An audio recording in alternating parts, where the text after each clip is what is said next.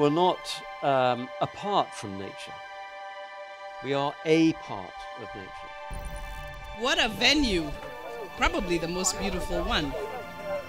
This is the most beautiful, maybe the coolest venue in COP27. This right here, just steps away from this location, is the healthiest, most resilient underwater life in the world. Out in the natural world, I feel like has been one of my best teachers to understanding what to do next.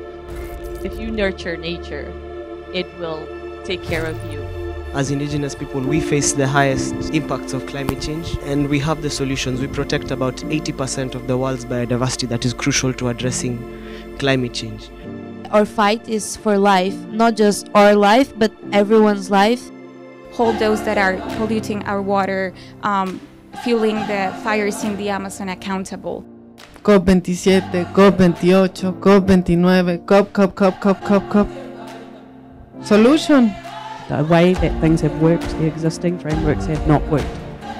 The definition of regenerative is leaving an ecosystem better than when you found it. There are ecosystems and cultures that have thrived and demonstrated these principles. Islands are full of solutions. You know this, we know this. The solutions we're looking for really rest in the heads, hands, hearts of young people. One word, engage them, and continue to engage them. So many young people are already showing what real climate action looks like.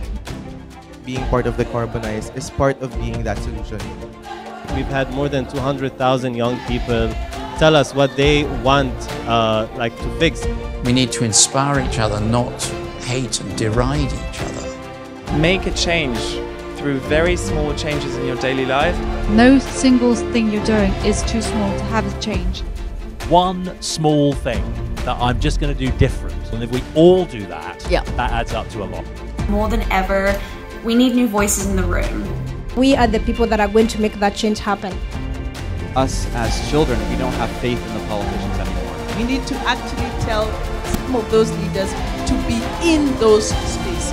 We need more feminine energy, and actually a lot of men also have this feminine energy of empathy, of caring for the earth.